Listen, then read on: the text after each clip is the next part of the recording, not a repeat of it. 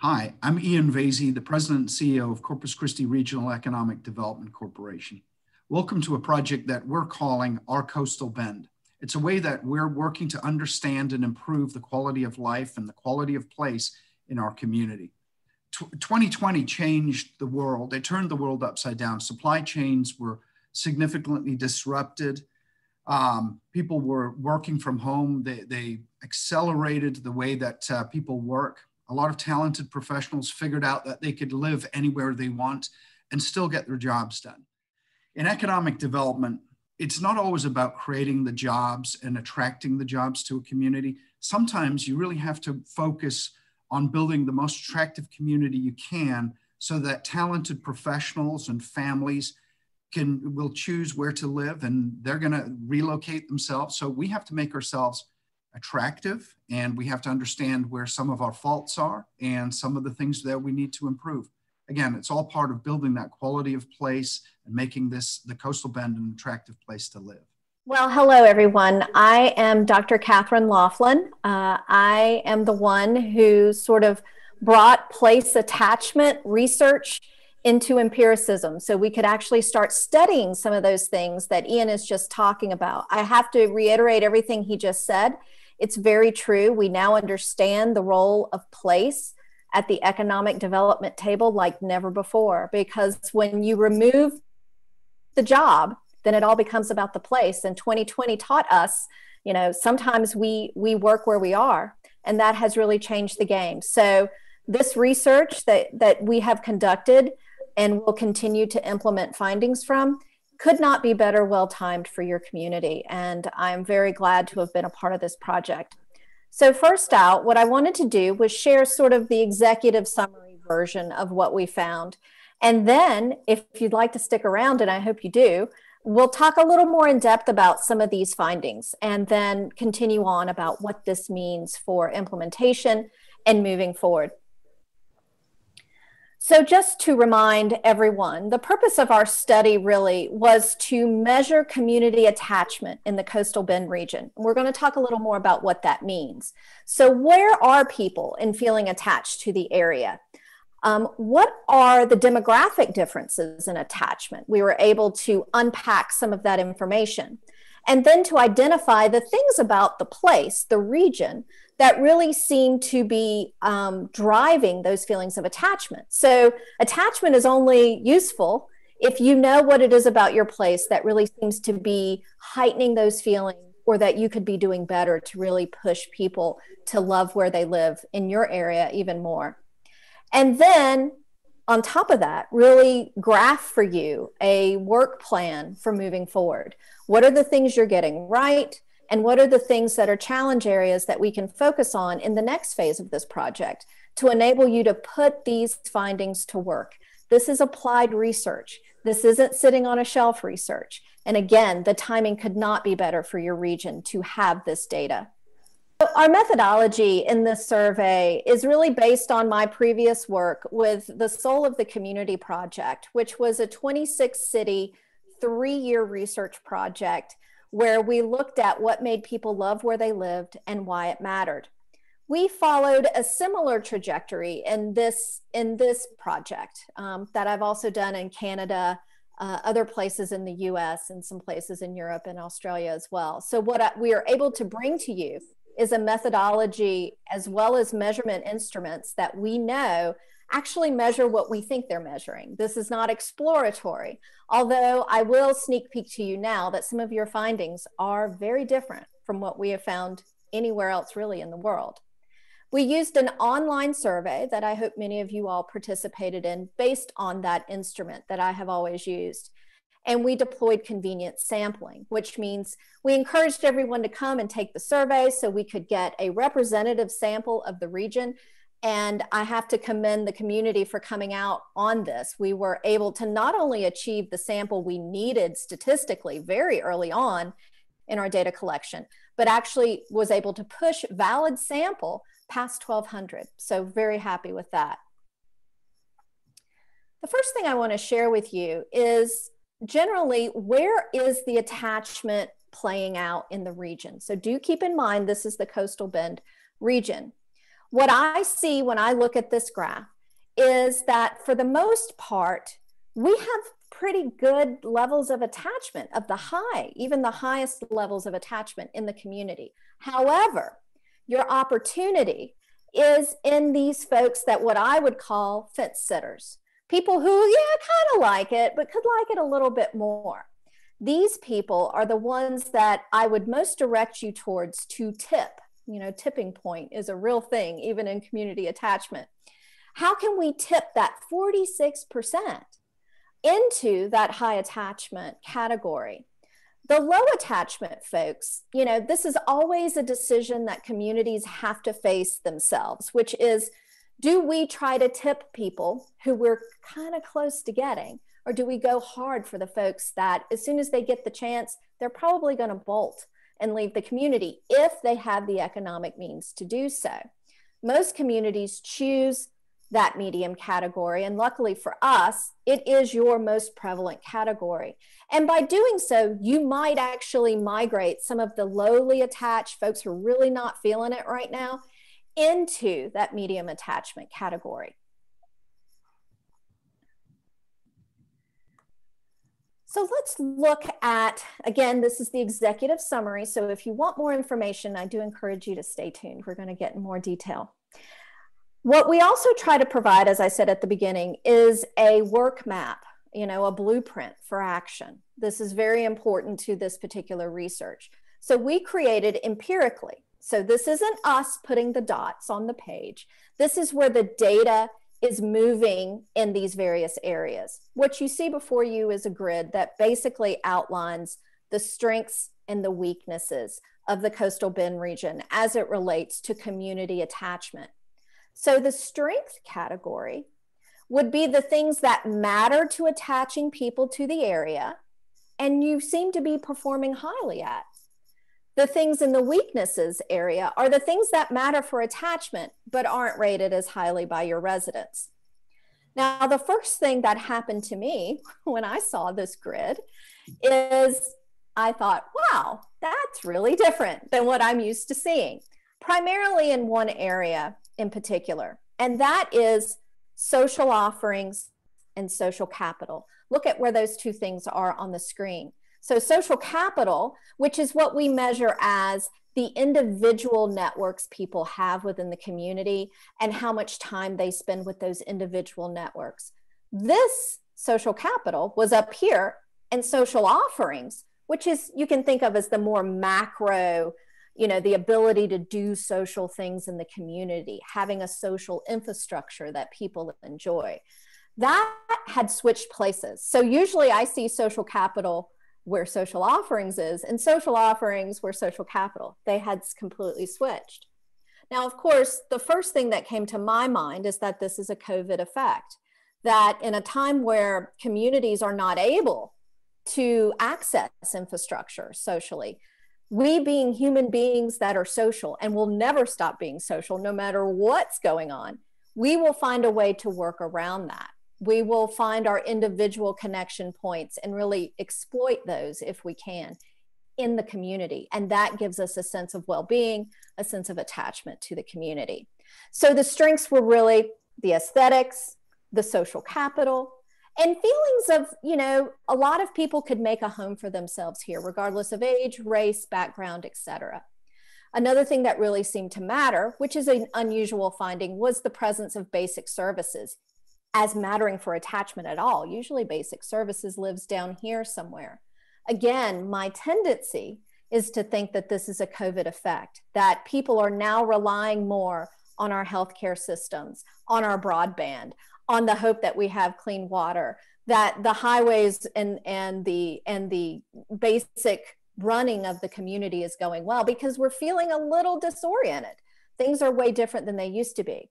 So people are sort of saying, I wish I could get more satisfaction, more senses of well-being from these other issues, these other components of the community that I'm relying more on. But I wasn't completely happy with my own interpretations of this. So what I decided to do was kind of unlock these categories. These categories, social offerings, aesthetics, basic services, again, were carried from the Soul of the Community Project. So times are different. This is unprecedented. If I hear that one more time, right, we're all gonna lose it, but it truly is. So what would happen if I sort of released the locks behind these categories and dug deeper? And I wanna show you what I found. So when I drilled down and released these categories, working with our U of M partners, which were fantastic in this, I was able to see really what's going on here. And what's going on here is these categories are kind of reorganizing themselves a little bit empirically, so that our strength in the community is really not just about social capital and aesthetics. It's about, this is a good place for families and children. This is a good place for seniors. It's got a great beach, and people are generally pretty cool to each other in those environments, which is important. The things that were important for attachment that we weren't doing as well on is what I would call that young talent component, where there's social offerings, there's recreation, it's seen as a good place for young people. It's a great place to meet new people. That's sort of my young talent in a nutshell, new category, if you will. And also the government system sort of aligned with the education system. As the parent of a 13-year-old who is schooling online upstairs as we speak, again, in our minds, our government services, our basic services are now seeming to wed a little bit more with education systems. Historically, they have stayed pretty separate empirically. So that was what we were starting to understand. Now, if you've made it through this far, I would continue to stick with me, because there are more data points and more findings that I think you'll find interesting. Now, again, these are what we discussed in the executive session. So if you need to go back and refer to that, but basically we're trying to measure community attachment in all the ways that it can manifest itself in your community and what's driving it. We did this online survey until we reached a convenient sample, which in your case was was over 1,200 valid cases. Now, this is something I didn't talk about in the executive summary, which is a step back to say, now, what is this thing? What are we looking at, and why do we care? So basically, the community attachment model is a process by which we identify the attributes of a community.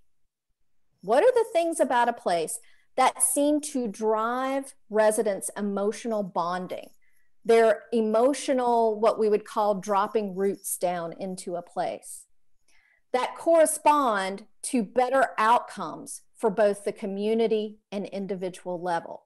So one of the things we typically study in community attachment is, well, how attached is everybody? So there's the heart. What drives those feelings about the place? And if they have, as attachment grows, what does that get you? Is it something tangible? Is it something you can look to as important? And what we discovered, again, in the Night Soul of the Community Project, as well as in Canada and Australia and Europe and other places in the US, when you have higher levels of attachment, individuals and communities seem to do better in very hard outcomes. Hard outcomes being GDP growth. Not GDP. This isn't rich places feeling good about being rich places, but actual measure of economic growth. We also see individual level impacts that are quite remarkable, such as less school dropout, elderly populations who are more likely to be more fit and able to seek and receive medical attention. They don't isolate in their homes. And lots of other things, home ownership, starting your own business, all those things seem to be happening when people more and more feel this level of attachment. So we care about this a great deal. I mean, this is really the heart of what we're doing, but we can only care about it if we know what drives it. So that, in a nutshell, is really why we're focusing on community attachment as opposed to other things. Now, one other thing I will mention before I move off this slide. This is a relatively new concept. I mean, I've been working in this world about 13, 14 years. And at the beginning, you know, Soul of the Community really helped to establish why this stuff is so important. We didn't even know. We were just trying to explore, do places still matter? And if they do, how do they matter in any meaningful way? and how do we make place and person better aligned, because it was funded by a place-based foundation who obviously cares about place.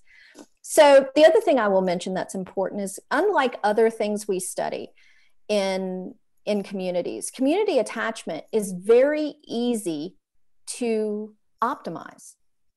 Well, let me explain what I mean. I mean that if you can change public perception, and it is public perception, of any of the key things that matter to community attachment, you will see within 12 to 24 months differences in attachment. At least the next time I measure it, I saw differences. So it really moves together, and it moves together pretty quickly. So let's look a little bit more at your findings. Now, the first thing I'll share with you that I didn't share previously, but I do think it's important, is what were the aspects of attachment? So below you see the questions we asked in trying to gauge levels of attachment. First thing you'll notice is we didn't ask, how attached are you to the coastal Bend region? What we know is that attachment is multidimensional. There are lots of things that create this idea of attachment, and it's way beyond satisfaction. So I show you this just so you can see the things about attachment that seem to be particularly highly rated. You know, what aspects of attachment are you really getting right, and how much they seem to matter for overall attachment. So let me explain. First of all, let's look at the ratings. Up at the top where it says overall attachment score, 1 to 4, you can see that the overall attachment score of our sample was 2.92. 18 to 34-year-olds, our younger folks, weren't that far off. I've seen a huge difference way beyond that, usually when we divide the whole population and then pull out the young people. So that was promising, but there's clearly a difference. When you look down, and I've highlighted to help us see this a little bit better, what is the thing within attachment that people rate the highest overall? It's pride. People, among all the other things we measured about attachment, there is a leading sense of pride in the area when you look at the entire sample. Now, when you pull out the 18 to 34-year-olds, this actually is quite promising to me. The 18 to 34-year-olds have a sense of optimism more than anything else about the future. It is their optimism that is the leading part of their attachment. This is something to easily build on, and very exciting, because when young people are saying, you know, I think there's something coming here, that is a very powerful aspect of attachment to mobilize. Now, what do these things matter towards attachment itself? So I'll pull you to correlations. I know, everybody's favorite statistical lesson. But correlations basically have to do with how much are these two things aligned together. So if you look at your correlations, the thing that is mostly correlated to, and it's a very close tie, so I highlighted both, in the entire sample, is recommending the place and agreeing that you're proud to live there. So what does that mean? That means, in general, the pride is important and you're doing well on it. Okay. There are other things that are also important, like your ability to recommend this to other people, this place to other people. I wouldn't go too much over the edge over that, because what I have learned after many years in many cities of studying this is that sometimes when people love a place, they don't want to talk about it. They don't want to recommend it. They don't want everybody showing up and ruining their good time. So I wouldn't worry as much about that, but I would focus on understanding that your pride in place is something to leverage when you look at everyone. Now, when you look at your young people, what story do they tell? A very similar one. They really need that sense of pride in place to fuel their attachment. They need to be proud. They need to want to invite their friends to come see them. They're their family, whatever the case may be. They want to look around and sort of feel good about what they're seeing. So pride, again, continues to be very important, and leveraging young people's optimism about the future. So let's move on. Again, This is something to keep in mind because it drives where you'll do your interventions. Again, my recommendation is these fence sitters are where those young people are. Those fence sitters are people who probably have a choice on where to live now more than ever. So tipping them, the timing could not be better. So what drives attachment in the area? Now remember, we talked about this in the executive summary, so I'm not going to go a lot on this. This was where we initially started. This is the typical soul of the community model in practice, and we saw this weird thing going on with social capital, social offerings, and basic services. I wanted to also show in this case that I also looked at the 18 to 34-year-olds only, just to make sure that if we just pulled those people out, were we seeing anything different? And we're really not. The social capital and the social offerings is still flip-flop from where we usually see it, and basic services is kind of there, though not as strongly. So that tells me unpacking these things was the right call. So let's drill down. Remember, we did this drill down before. And in this version of the presentation, I went ahead and called these things something, so we could call them something. So the family-friendly happy place is what we're getting right. The young talent happy place is something we need to get right. We're not getting as right. And the basic services plus, which includes education, is another weakness area that we really could be focusing on. If you look at everything below the line, these are things that don't really matter as much for attachment in your region. So, and a lot of people are surprised by that. Why doesn't crime matter? Why doesn't walking around matter? Why isn't openness? It usually does matter. So again, breaking that out showed a new finding. And it's because you have to realize that what attachment is about is what are the things that people love about you that they feel like would be different if they lived somewhere else. We all have a certain level of tolerance for crime.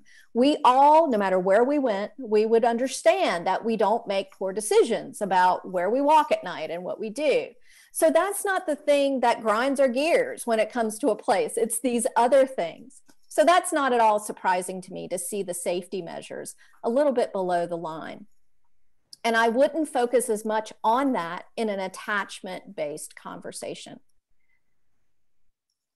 I drilled down again with the 18 to 34-year-olds to see, did this change just for them? And it does not. So the good news here is that you don't have what I usually call a tale of two cities, where the entire sample's thinking one way and the young people are like, we're so far off. There's alignment here, which means that you could be doing interventions in phase 2 that might appeal to the young people and not necessarily lose the rest of everybody. None of us want to be in a situation where we feel like we're, over accommodating a certain group to the detriment of others. We're not having that here. If you improve it for one, you will improve it for all, is the message by showing you that. Now, we had a couple of other related findings that we wanted to investigate in partnership, trying to figure out what else would you like to know. And some of these were really quite interesting. Now, I'm not going to go over the edge on this, but I want to show you. If you unpack everything and you just chart each question, you get another similar story to what we're talking about, but a much more chaotic one. And that is the strengths: family, nature, beach, civility, seniors. Things we need to work on: single, nightlife, arts. So it's an unpacked version even more of what I've been showing you previously, just to show where everything falls out into this 2x2 quadrant. And if you look at 18 to 34-year-olds only, the same thing holds true. Family, nature, beauty, beach, nightlife, single, blah, blah, blah. Again, I show you this to show that there's alignment across the demographics. So your job gets, I wouldn't say easier, but at least a little more comprehensive, if you will, as you go forward. Another question that we had that we wanted to explore for you all is differences. And when I say differences, I mean significant differences between Corpus Christi proper and the rest of the region. And I've went ahead and I highlighted for you where we would call these statistical differences. So that means there's a statistical difference in perception on these issues. The first thing I'll draw your attention to is there is not a significant difference in attachment. Okay, so when we boil all this up to the main thing we're studying, attachment, there is no significant difference. There is a difference in the numbers, but it is not empirically significant. However, if you go underneath the attachment variable and see all the different ways we measured it, you do see some differences in satisfaction and recommending it as a place. Again, take recommending it with a grain of salt. That could be actual and it could be self-preservation. I've seen that happen a lot. There is also a difference in perceptions of it being a young talent happy place, with non-city folks having a higher perception. So they feel better about the young happy talent place than folks living in Corpus Christi. That's worth paying attention to when you start doing interventions. The first thing we will always do, and Joe's going to lead you all on this, is it perception or is it reality? Is life better outside of Corpus Christi for young talent in the rest of the region? That's part of what we need to explore. And feeling like it's a good place for single young talent seems to be driving that, as well as you look down, the availability of parks and trails. Also, we see a difference in basic service perception, where people outside of the city rate a lot of these things higher. Actually, everything except a couple: public transportation and colleges and universities. Again, you have to ferret out, is this perception or is this reality?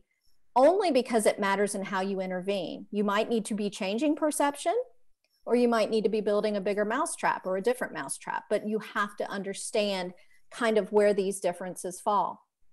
And down, if you look at the family-friendly happy place, again, not a big difference there. So keep those things in the back of your mind. So to understand, when you're doing intervention, there is some different perceptions between the region and and Corpus Christi itself. But in the big scheme of things, that being attachment, there really is not. So just a couple of other things. This was something that kept folks up a little bit at night, so we wanted to study it. You're not going to have, as of the time we took this data, collected this, which was well within COVID, people are not bolting. This is really quite amazing. You have a very large percentage, 75, 76%, who aren't moving out of the coastal bend. Again, the timing could not be better to start working with the folks you have, because they're sticking around, whether that's because they're feeling optimistic about the future, whether it's they're making these, they love the civility and the family friendliness. They're waiting. They're ready to love it even more. The question becomes, well, is it just the long-term residents who are driving that? And the good news yet again is that it's not. So even when we took out your long-term residents, so these are people who have lived here less than 20 years, all the way down to less than a year, there is still not this anticipated migration out. Again, reinforcing that the time is good for exactly this. The reasons for moving out, for that small minority who says they plan to, it comes down to options outside of the area and the quality of life. I mean, again, the timing couldn't be better. So you see a large 22.42% of other. We wanted to figure out what that was. There was lots of talk of retirement. There was talk of better, you name it, better taxes, better job, better school, that sort of thing. But retirement, so there's an opportunity. It's not with your young people necessarily, but a good way to get young people to stay put is if we can get grandma and grandpa or mom and dad to want to be here too, because then we feel more together. So retirement is still a young talent intervention in some cases, depending on the age. And then it's interesting, not surprising, the biggest thing missed due to community due to the pandemic and losing community a bit, is events. Again, this is where we get the social offerings being gone. And I think when I see this chart, this cloud, it makes me feel like the social offerings is really taking a hit in attachment because it's just not there to access, and people are having to go around it, but they do miss it. So the researcher and the attachment person in me wants to take take data again in another year or so and see, God willing, things getting better with the vaccine and COVID. Do we see social offerings again going right back into play as a really important component of attachment? So I hope that this has been somewhat helpful in understanding the data a little more, and I'm happy to answer any questions you guys might have. It's kind of interesting to me that roads didn't rank as high. You hear that a lot here, and it just didn't rank as high as I thought, which is great. The downside is it's what I was concerned about with my children. I have 3 college-age children, and having the social offerings that they want and the places to go. Yeah. That's number one. And then number 2, the trails and the things to go on the weekends to take the family. And those are things that I know we need to work on. I think this is amazing stuff, and I'm ready to get to work on some of it, honestly. Well, and the good news, I think, is sometimes attachment data comes in and can empirically confirm what you kind of knew was in your belly. But once you have data, it's easier to kind of quiet down, the chaos of what's going on in this community and really create a path forward based on what we're seeing from the voices of your own community, not by asking them what attaches them to place, but empirically deriving it. So there's a little more quality to the data instead of just saying, well, what do you love about living here? What do you don't love? Because sometimes people don't know. And then when we can empirically derive it through correlations and stuff, you can feel pretty confident that that's what we're picking up on for sure in the data.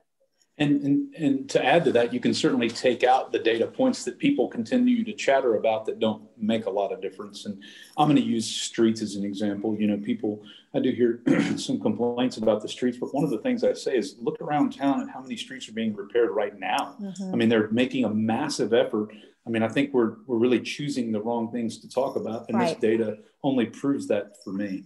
So. That's right. And I would almost argue if people, because it doesn't drive their attachment, there's a certain level of tolerance for road situations because they know if we go somewhere else, it's going to be the same.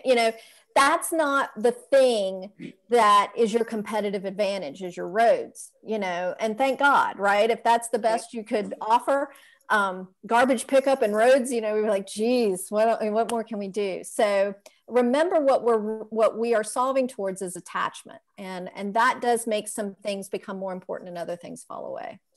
The other thing under basic services, I like when you broke it down into the detail a little more, because I always thought, we have this great Texas A&M University, Corpus Christi here. And I was worried. I was like, ooh, that's thrown into public service. But when you broke it out, it was more about, the K through 12 public school was a concern. And the university was on the other end of the graph, which was a very positive thing. Absolutely. And I think we've known that, but it's good to see that data break down so that we can say, hey, let's keep doing what we're doing positively over at the university and these vocational schools. But, we need to make some improvements here in public schools, the K through 12, specifically CCISD. There are some schools around Corpus Christi that we know are fantastic, but it's only pointing to more of what we know, but we've only whispered about it rather than being able to look at the data and go, look, this is what people are telling you. Exactly. I'm excited to be able to share it with CCISD. I mean, I have 2 kids in CCISD, and I went to school in CCISD, and I have thought forever that we needed to make some significant changes at the district. And I'm excited now that we at least have not just us telling him, we actually have data to prove it. So I think that's going to be a good way to kind of open the door and get in there and invite them into this discussion. Right, for sure. And I will say, you're not alone. Everywhere that I've studied, it has been usually the universities pulling up the education, and it's the public schools that it is a dichotomy of radically different perceptions of those two entities. So it is important to sort of break it out and see what's going on there. And I've never studied anywhere where it was different. One of the exciting things I heard was the 12 to 24 month timeline that you talked about, I think is super exciting. I thought of this as more like a decade-long sort of project. And if we can get some results in 12 to 24 months, I mean, that feels like very attainable stuff. Right? Let's make some improvements on some of those areas, some of those retirees that you talked about. They might be leaving, keeping some more of those people here. But 12 to 24 months to get some results back, that's phenomenal. So and we saw it year over year with attachment and in the soul of project. That's when I started saying, oh my gosh, I mean, this is doable. This is trackable and it's doable. And I would go into places where the attachment levels were like significantly higher the next year. And it was during a time where the economy was falling out of places, and I would meet the mayor and I would be like, what did you do? And he'd be like, I couldn't afford to do anything. I didn't do anything. And come to find out, it was the staycation. It was people not being able to afford to go on vacation. They had to look around, and places that were at an advantage because they had some cool stuff people didn't know about. It's not that the stuff changed, it's that the perception changed. Sure. And that's why understanding what's behind that is so important. Yeah. Catherine, one of the things I saw from an economic development perspective, it's not always just about the job creation that we've talked about, but the place attachment, the K through 12 educational failings, it needs for improvement in through K through 12, and the improvements that are needed in creating a nightlife scene, especially in those 18 to 34-year-old folks that are saying, look, we need to have more evening social offerings. And that's an area that we really haven't focused on from an economic development, a true economic development perspective. We always focus on the jobs and the investments and things like that. But to round out the community, on one end, we need to work on the schools. And the other end, we need to work on building that kind of nightlife social factors. So, that's exactly right. And that's a typical, finding, because it is the softer sides of place that make people fall in love with them. And when people fall in love with a place or a person or a dog, I mean, you invest differently in that person. And that's the thing that we've missed, I think, in economic development conversations, is that emotional attachment leads to financial choices. That if you don't have that emotional attachment, you're not going to be investing and doing things that really indicate a sense of investment truly into a person, place, or thing, like attachment shows you. It also leads me to start kind of the wheels turning on, if we're going to have a nightlife kind of element, we need to start thinking about becoming a 24/7 city. And one of the other things we need to be thinking about is our, like as an example, our downtown would be the place that could evolve. But one of the things, economics 101, the market tells you where the market is. If we start thinking about, okay, let's add 5,000 residential units downtown, all of a sudden the bars and the restaurants will start to pop for those 18 to 34-year-old folks. Well, I'm going to say 21 to 34-year-old just to make sure we're still legal on that front. Yeah, but that's a good idea. If you think about it, the post-college age kids, if they've got a place to live that's urban feel, kind of, walkable, they're going to start to, because they're not going to want to go to, bars and restaurants if they're not, with driving and things like that. But a walkable downtown is one of those critical things that we're going to need to improve on. Yes, and I think you're singing Joe's song over there. Yeah, that's a great segue. I mean, because I think this really sets the stage for as we start to look to phase 2. So phase 2 is going to dig in a little bit deeper in terms of the results of this survey data. And we'll be doing a site visit at the end of February. We're going to start looking at what's perception, what's reality. Because I think a lot of times folks feel a certain way about their community, and that may or may not be the case. So we'll start to dig in a little bit on some of those issues, but we'll really start looking at what are those recommendations that we can be making to some of those assets that may already be there and just may not be utilized. So the idea of social offerings, people have a tendency to think of like parks. I don't think we're coming in with the idea that we're going to create more parks. It's how are those parks being programmed? How are they being used? How can we, not that it's the CCREDC's job to do this, but who can everyone be partnering with within the community to make sure everyone's kind of picking up little pieces of this. So it's leveraging the assets that you have, and then looking at some of those things where, you know, those assets might be missing. And Ian, I think you said it perfectly, you know, looking at downtown as one of those areas. We know across the country for 18 to 34-year-olds, having a vibrant downtown core is important. And looking at, you know, what are the opportunities in downtown Corpus Christi and some of the others surrounding that's all just downtown Corpus Christi, but some of the surrounding towns as well, for, you know, what are those opportunities to help strengthen those communities so that that quality of life remains high. You guys already have oceanfront. That's a huge advantage over numerous communities all over the country. It's leveraging some of the other built environment now to make it, you know, to create that higher quality of life. And I would say also keeping in mind, and Joe talks about this too, and I'm so glad that's why we partnered on this, is that not having an economic threshold for social offerings all the time. It's very important, like he said, programming. What are we doing? Could a young person, a young family choose their own adventure in your downtown? Is there, you know, what about, how are we leveraging the beach? How are we, not everything needs to be pay to play, because a lot of these kids are still carrying debt. They're not highest on the hog yet necessarily. And so you want to find ways where not everything has an economic threshold for participation. And unfortunately, people think of social offerings, they only think of bars and stuff, where you guys have the beach and you guys have parks and you have all these other opportunities that lend itself also to programming that allow people to sort of enjoy them in new ways that don't always involve getting out your Apple Pay. Did Ian and Chris, did y'all see the article in the paper yesterday where, you know, the city council approved the budget for the improvement of the Cole Park Pier and what that rendering is going to look like? It's pretty impressive. That actually was done through the Type B funds, through that are, you know, we help administer with the city council. So we work with Peter, and, you know, that's an important economic development item. And again, it's one of those visually improved, you know, it's a highly visible thing that when people drive down, you know, down Ocean, all of a sudden you see a dilapidated pier. But hopefully, if the plan comes to fruition, and it looks like it will, there's something beautiful there. You know, there's people in this community who still don't think we deserve nice things. And that's a hard challenge. And I think those folks are kind of moving on and aging out. And I think one of the things I've heard Catherine say is, let's get our hooks into the 18 to 34-year-old kids before they make the serious money, get them here, get them invested, get our hooks into them. And when they make a lot of money, then they're going to stick with us. Right. That's right.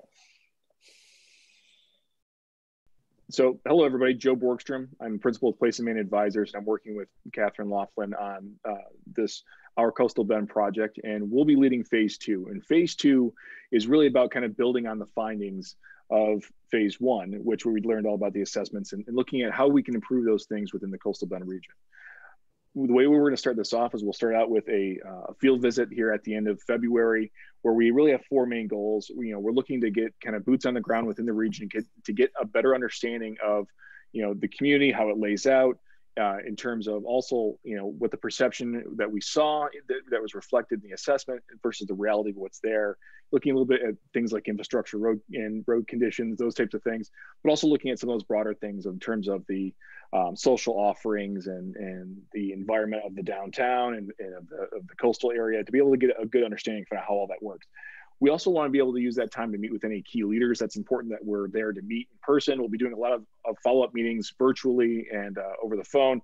And then lastly, we're going to start to form some of those recommendations during this visit. And what I really want to do is make sure that we're getting a good understanding of kind of where all these assets are within the community. We know the Coastal Bend region has a ton of assets, from infrastructure to social, but we want to make sure that we're creating a plan that addresses the existing infrastructure without having to go into a whole lot of new things, and making sure things like programming is addressed, and to identify potential partners for this next phase in terms of saying, all right, not everything needs to be done by the Corpus Christi Regional Economic Development Corporation. There are lots of other partners that have that are active within the area, so we can look to do that within that next phase. So this next phase is really about kind of mapping all the assets that are there, understanding kind of how we can build off of those, and then coming up with a realistic kind of plan of attack at how we can address those things, through not just the CCRDC, but through the myriad of partners that are there within the community. Thank you, Joe. Thank you, Catherine, for your leadership in moving this forward, and as well to Jordan and Chris. I think one of the things I'm taking away from this is that there's not really any hard surprises in the data. I think deep down in our gut, we all know some of these issues that have occurred, but it's actually nice to be able to put some objective data from a statistically accurate sample size towards these and be able to say, yeah, these are some of the issues we've really thought about and we've recognized internally, but here's what we're going to do about them. So the critical thing is the next phase that you talked about, Joe. We're going to be not just collecting the data, because if it sits on the shelf, it doesn't do anybody any good. Now we're going to have to start drilling down, understand what those issues are, understand what the projects that could come out of these things are, and make the recommendations. As you say, it's not just about the EDC and the economic development folks. It's many partners pulling on the same rope together. So I want to thank you for your leadership. It's very exciting for the next phase. And I'm going to look forward to working with you all and with our various community partners on helping this make these recommendations a reality.